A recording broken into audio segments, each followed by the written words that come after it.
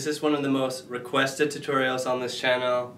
This is the swing through tutorial. Now this one's weird because it's not so much like a trick, it's just like a concept that you do within a trick. So this is going to be more explaining rather than me showing you how to do one specific swing through. If you understand the basics of a swing through, that should be all that you need to apply it to all these different tricks. So I hope that makes sense. If you're watching this, I'm guessing you can already do a full, a B-twist, a cork, something like that. And then you're wondering how to swing that to another one or to another trick. If you can't do any of that stuff, then I don't know why you're watching a swing through tutorial, but I have tutorials for all that other stuff on my channel, so check that out, come back. If you can do that stuff, then yeah, let's learn to swing through. So the biggest piece of advice I can give for swing throughs, and this is the thing that helped me the most, because I would have the biggest problem with, say if I was trying to do a full twist and I was trying to swing that, I would always land with my feet together just because that's just how I learned to do it. I learned to do like standing pull first.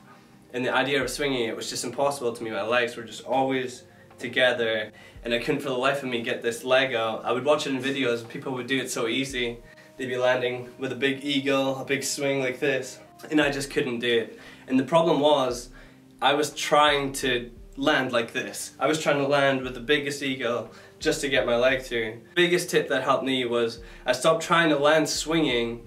I literally tried to land on one leg. I tried to do a full twist and normally I would land like this. Now what I was trying to do now was I was really just trying to not put this leg down. If I could land and just keep this leg up like this, and sometimes it would mean that I would land like this, and that's not ideal. You know, my leg wouldn't swing through, I would literally land on one leg. But that was the biggest thing for me because when I started to do that, my leg was just naturally starting to swing through. From doing that, from just landing on one leg, it unlocked the ability to just do swings. If I could do a trick and land on one leg, then that meant that I could gradually keep doing that and then my leg would just keep on coming through. And I think you'll be surprised at how you get on with it. It really works, it helped me a ton, and that's my biggest tip for swing throughs. Now I get a lot of people messaging me these days asking for tips like, oh, how can I swing this? 9 times out of 10, the problem is their cork or their full or whatever, it's just not good enough. Like they're barely managing to land it. You know, if you're landing like this with your chest way down, and sometimes you're not landing, then to be able to land with enough control to swing it, the problem isn't in your swing through, the problem is in the skill itself. Like you just got to do your cork and your full like a lot more. People seem to rush, like as soon as they land full, they want to do full swing cork. But if the full's not good enough, like you're going to have such a hard time. Now if you're landing with your chest down, it's going to be really hard to swing. And if you're landing with your chest down, the problem is you're probably not flipping enough in your cork or full or whatever you're doing. Because if you do a cork and you don't quite get the flip rotation right, it's very easy to do the twist and still land. You know, in a lot of cases you can land like this, but the problem there is you didn't have the flip and the power to do it.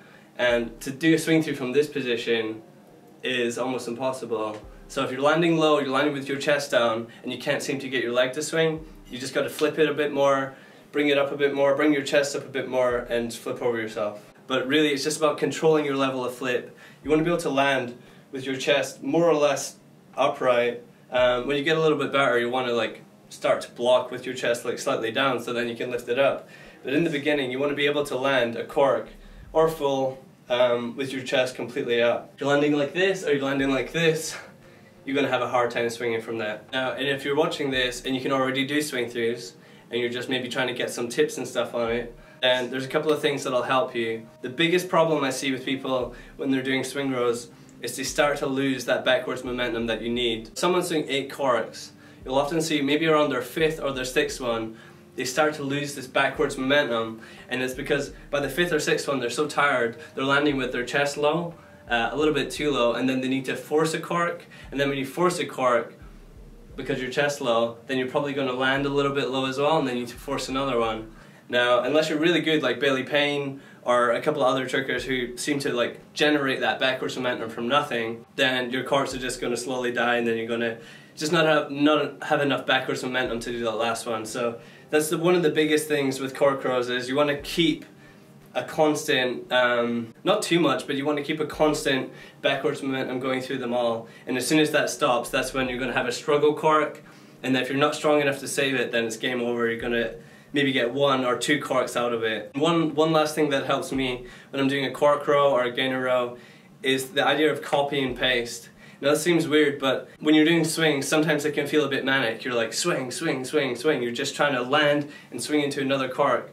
But if you really compose your mind and you just think about doing a cork and landing with your chest right, and then you just copy and paste exactly what you've done, and then doing it this way, really thinking about the technique of your cork, just to make every single one the same as the last one, this might help you quite a lot as well, because people get caught up in manic swings. They're just cork swinging everywhere, and then their cork technique goes out the window. All they're doing is landing and swinging into it. So the idea of copy and paste, that'll keep your technique right, and it should make your overall swing combo look a little bit better as well. There's really not much to it. It's such a broad spectrum in tricking, so I can't really explain the specifics of a cork swing through and the B-twist swing through, but these tips more or less apply to them all. So if this was helpful in any way, please give it a thumbs up. Share it with a friend who needs some tips on their swing throughs. Let me know in the comments how you guys get on with this, and also let me know what tutorial you guys want to see next. Subscribe if you're new to the channel, and I'll see you guys tomorrow with another video. We're doing cooking with Kyle. What's he cooking? Oh, what's he cooking? What's he cooking? What's he cooking? He's cooking with Kyle.